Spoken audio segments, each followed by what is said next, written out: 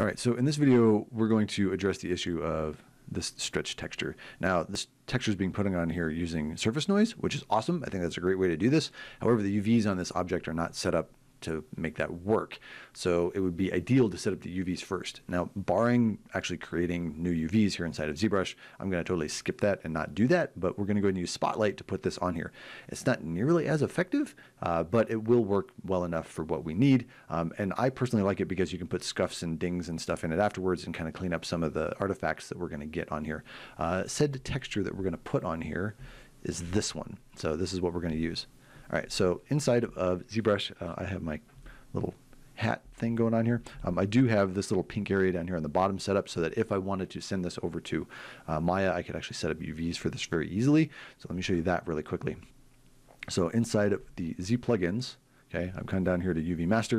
You can say unwrap, but make sure that polygroups is turned on. And when you do this, so I've hit that button, it's created UVs.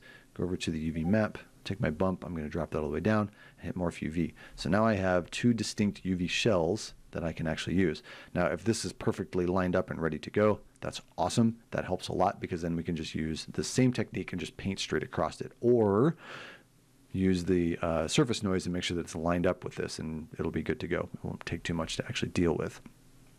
I'm going to send that back. But barring creating UVs elsewhere, we're going to go ahead and use the Spotlight. So to do that, go up into texture, import your texture. I already have it imported, which is awesome. So it's this one right here. To add it to Spotlight, I'm going to hit this button right here. So I'll hit that guy.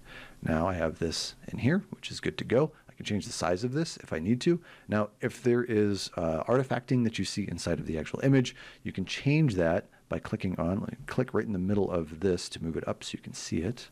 Right? There's an intensity value right here. If I click that and if I drag it, you can see I get pure black, which black and white is going to be fine. It's just going to check its value, and that's how we're going to sculpt through this. But I can turn this till I get something that's kind of like right there-ish is what I'm looking for. I'm going to click on that to turn intensity off. Then I can just put this on screen, and I can change the size to about like so.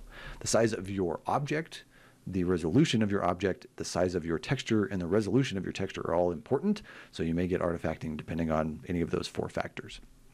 Now, I want to paint through this onto my actual object. So to do that, I'm going to press the Z key on the keyboard, and that will allow me to then get back into 3D mode. All right, so I'm going to line this up about like so, get pretty close with it. I'm going to go ahead and add in some subdivisions. So we'll go to geometry, divide, divide, divide, divide, divide. I'm going to keep dividing. I've got points up here in the top left. Now, if you can't see this, hold the control key until you get these little arrows somewhere up here, and you can click and drag, and you should be able to slide this over till you can see your points. Now, I usually shoot, at least for an object like this, somewhere around the 2 million mark, because this is going to be nice, clean geometry. And I can line this up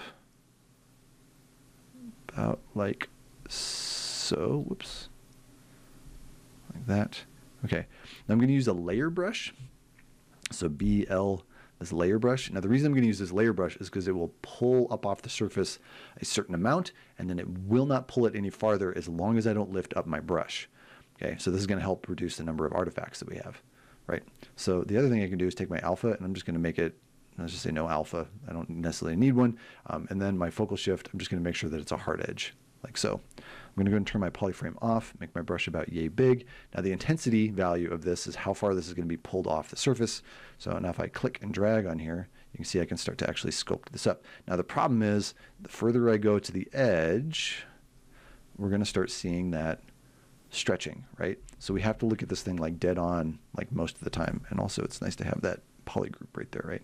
So, you know, do 2 or 3 of these, like so.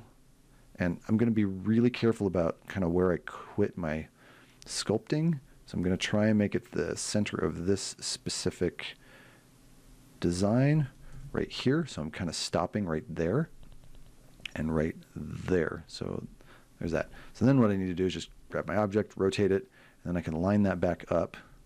And there's no way to get this like perfect. Like you're just going to have to kind of eyeball it. But it will allow us to then continue, and I'm going to be real careful right at that edge. Whoops. Let's make sure that we're looking at it straight on as much as we can. All right, we'll fiddle with those parts here in a minute. Oh, here's a trick too. I'm going to go ahead and turn this Y. I've snapped this, right? So I'm using this guy up here actually. I'm going to snap this so I'm looking at it straight at the edge, and I'm going to make sure that this Y is turned on, and it'll make it a little easier to kind of rotate this to the angle I want.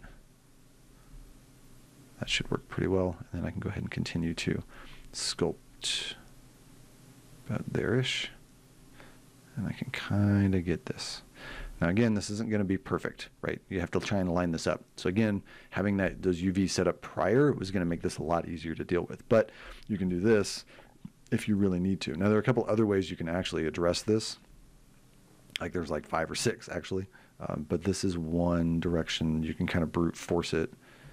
There we go. Kind of line that up a little bit better, right? So cool. So there's a little bit of like carryover here, but scuffs, dings, dents, anything that you want to put on there. If it's supposed to be pristine, this is not a method that's going to work really, really well. But try and line this up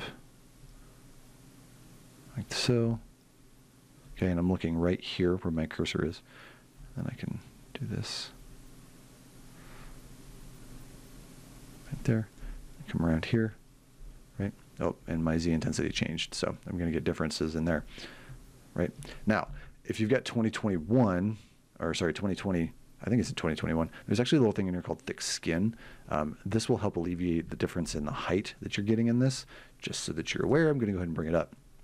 So if I turn this on, I'm going to set my thick skin to something like, I don't know, 10. Will probably work, right? And if I click and drag on this, right, and I lift my cursor and I click and drag on it again, it's never going to go any higher than that specific height. It'll always be that height. So this thick skin thing is great for doing something specifically like this, right?